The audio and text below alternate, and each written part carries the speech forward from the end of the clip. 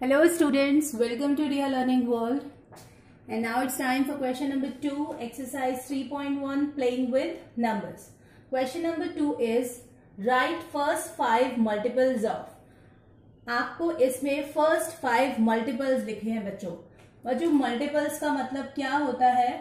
Multiples means कि आपको जो नंबर गिवन है उसको नेचुरल नंबर से मल्टीप्लाई करना है. नेचुरल नंबर मतलब जैसे नेचुरल नंबर 1 से स्टार्ट होता है तो पहले आप इस नंबर को 5 को 1 से मल्टीप्लाई करेंगे, फिर 2 से मल्टीप्लाई करेंगे, फिर 3 से मल्टीप्लाई करेंगे.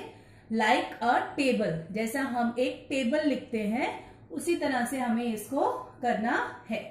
सो इस क्वेश्चन में बच्चों बेसिकली हमें क्या लिखना है? हमें टेबल्स लिखना है. ओके, अब फर्स्ट 5 मल्टीपल लिखा है. फर्स्ट 5 मल्टीपल का मतलब होता है पहले 5 नंबर्स. तो आपको ये टेबल कहां तक लिखना है? 5 तक लिखना है. ओके बच्चों, कैसे लिखना है? देखिए 5 मल्टीप्लाई बाय 1. ठीक है, ये हो गया first multiple. Then 5 multiply by 2 is equals to 10. ये हो गया second multiple. 5 multiply by 3 equals to 15.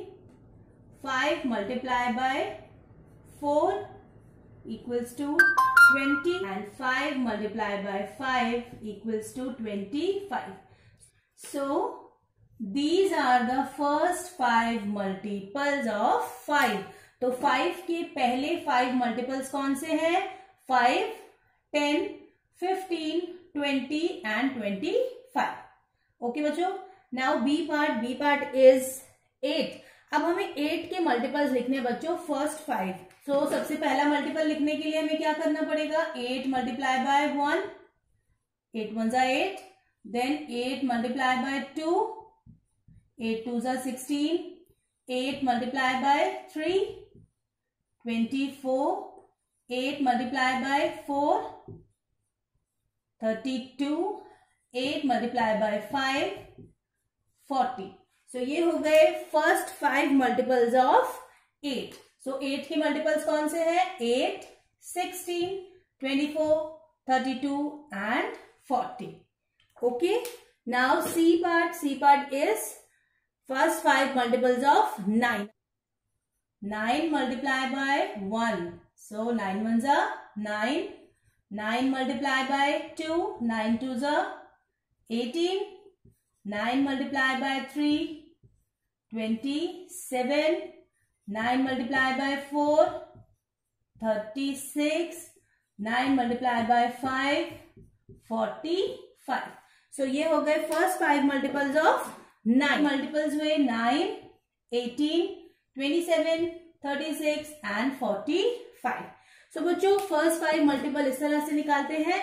आपको 1 से मल्टीप्लाई करना शुरू करना होता है और उसके बाद 5 तक उनको मल्टीप्लाई कर देना है. ओके, किसी क्वेश्चन में हो सकता है बच्चों इस तरह से पूछा जा सकता है. देखिए, अगर ये पूछा जाए कि आपको 8th मल्टीपल बताना है 5 का.